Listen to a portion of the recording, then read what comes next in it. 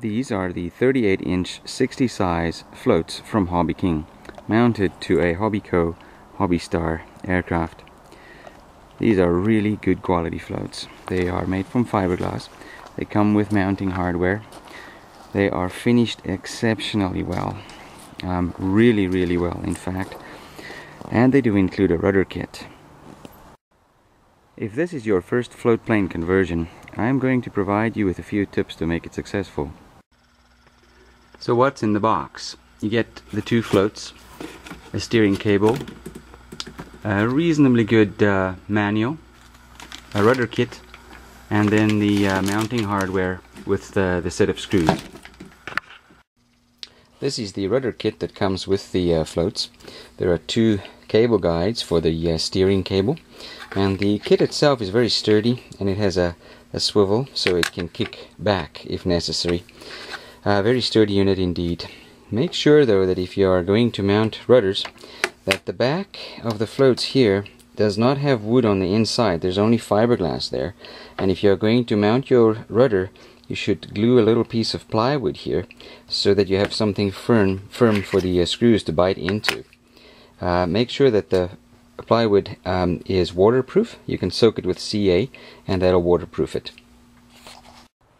The included mounting hardware gives you a front strut and a rear strut, and also spreader bars. I highly recommend that you add this little one here. That prevents any rearward movement of the float mount during takeoff and landing. Run it from the top of the front strut to the bottom of the rear strut. Without it, the whole float mount relies solely on the integrity of your screw mount here, and it tends to want to bend the main strut and the rear strut. If you put this on, your float mount will last as long as you need it. The 38-inch floats has two hard points on them where there is wood on the inside of the fiberglass so that you can mount the hardware to it. There are only two hard points, okay? They are marked on the floats, and there's a little hole drilled in there so that you can see where they are. Do not try to screw the main strut to any other part of the float, because there's only fiberglass here. There's nothing to screw it onto. If you have to mount it to a different part, it's not going to be that difficult. Take a little piece of plywood and glue it firmly on here with epoxy. You may want to rough it up a little bit so that there's some grip for the epoxy, and then you can make your own mount. However, I used the factory mounts and it worked just fine. So these are marked. Look for the little hole there and you'll know where the hard points are. They provide you with 4 screws of attachment on each point, and they have proven to be very strong and gives a very rigid mount. Because of the included hard points on top of these floats, you have to follow that if you are going to mount it to your aircraft. Therefore, you have to supply a hard point inside the airplane to mount the struts to.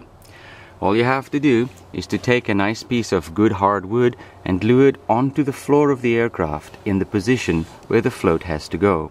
If you're going to use an aircraft like this, in mine I glued a little wooden plate to the fuselage floor just in front of the F2 former here, and another one in the back on the floor just behind the F3 former. So there's a mounting plate glued in there and another mounting plate glued in there.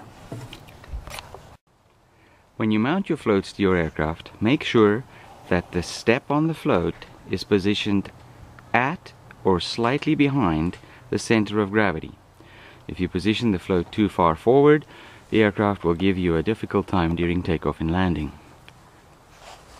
On my aircraft, the step is positioned approximately a 1/4 inch behind the center of gravity, which is marked up there.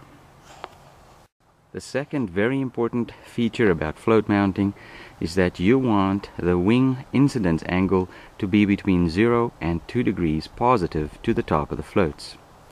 What that means is that the leading edge should be higher than the trailing edge when compared to the top of the float. There are several different guidelines there, but if you stay between 0 degrees and 2 degrees, you'll probably be fine. I tend to mount most of my airplanes with the wing incidence angle at about 2%, and takeoff and landing is usually no problem.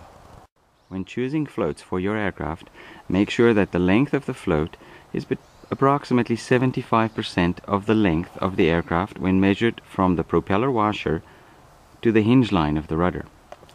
This airplane has a length of 50 inches measured from the rudder to the prop washer, and these floats are 38 inches, and they seem to work just perfectly. These floats should work fine for any aircraft with a wingspan of approximately 70 inches.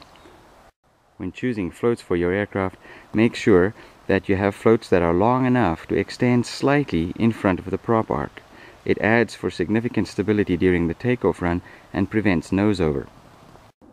The bottom of the floats are shaped with grooves to provide excellent tracking on the water. These are molded right into the fiberglass. As you can see, the paint job on these floats is done in an extremely good way.